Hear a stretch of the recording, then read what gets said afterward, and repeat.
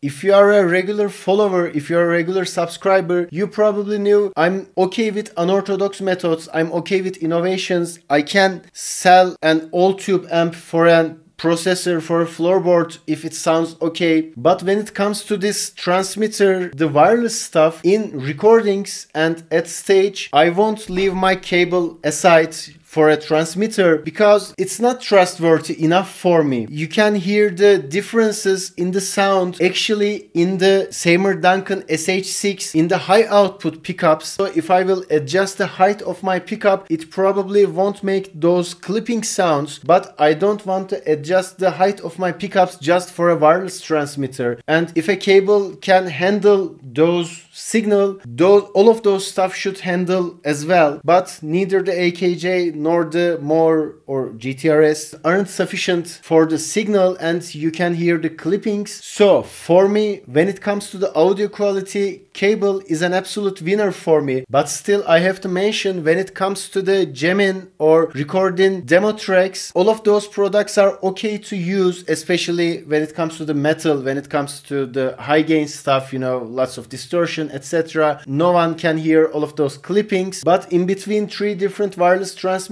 which is better is up to your taste, because all of those products have a significantly different EQ response to the signal comes from the guitar. And don't forget to mention your opinions in the comments, it's really important for me. But to sum up, the cable is the winner. Now let's talk about the design. Let's start with the Stratocaster. Both products from Gtrs aka Mooer are quite similar. You can fold the products like this, you can fold the transmitters like this, but on a Stratocaster it's not quite nice for me because as you can see, it's an issue. I don't like the situation in here. And let's check the Gtrs. It's quite similar too. And it's quite dangerous when you are on the stage. You can easily bump your guitar into anything. However, this design is kinda okay for me when it comes to the stage stuff. Because you know, you can connect the transmitter just like a cable, actually with a cable. And then you can put this in your pocket, but it's also a weight on you. It's a weight in your pocket. It's a weight in your strap. So it's not comfy too. But let's check those products on a Randy Rhoads because it's magnificent. I'm gonna show you why. It's not that perfect when it comes to the Gtrs, but you can connect the transmitter and you can just fold it, but you can't fold it because it's the last place. Maybe we can turn this around. It's not connected. It's not going in. Let's check the design of the Air P10. Actually, it's perfect for a King V or a Randy Rhoads because you can fold it just like it. If you want to be sure, you can put a tape around it. It won't affect it by your strap because it goes like this. It's not even seen like a Stratocaster. So it's perfect for a Randy Rhoads. You know, it's not even seen, but it's not that good for a Stratocaster. Air P10 is an absolute winner for me design-wise. It's not touching to my leg when I'm sitting, and it won't be an issue when I'm standing. Let's talk about the user friendliness. I won't talk about the cable because a cable is a cable, but let's talk about three different products. When I'm talking about the SR40, I'm talking about all of those products with a similar design, like this product, like Line 6, G30 or G50, or some other products of Sennheiser or different brands. You know, a cable goes to a transmitter, which goes to a receiver, and you have to use a cable for the receiver, and then you need a power supply. Actually, I'm not a fan of it because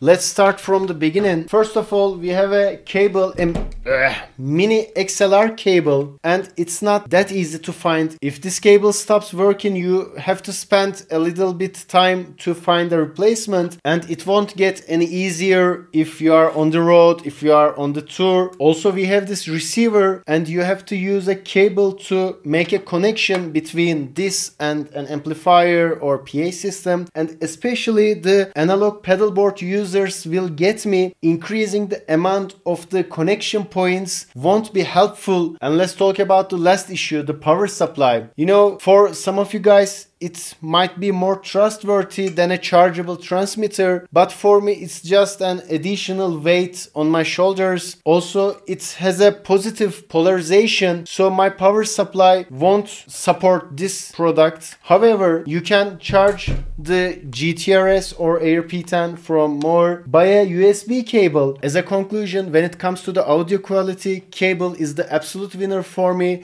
When it comes to the design, it's up to your instrument's shape and up to your needs, up to your playing style, like sitting or standing. But when it comes to the user friendliness, those products are unbeatable because you won't need an additional cable. You just have to charge those products time to time and it will go for a while. Also, if you need something more professional, as far as I know, you have to spend at least a few grand to those products. So price wise, those products are unbeatable too. I hope you enjoyed the content. Don't forget to share your opinions on the comments, and please like the video and subscribe to the channel. Till the next video, see ya.